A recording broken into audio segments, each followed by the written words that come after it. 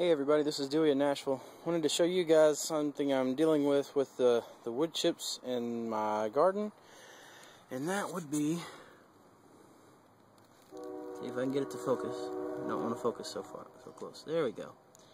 Those little caterpillars. They look tiny. They are tiny, but they do that to a leaf, and I've seen them eat entire leaves before. You definitely don't want to get those guys on your seedlings, because they'll tear through a patch of lettuce seedling in no time.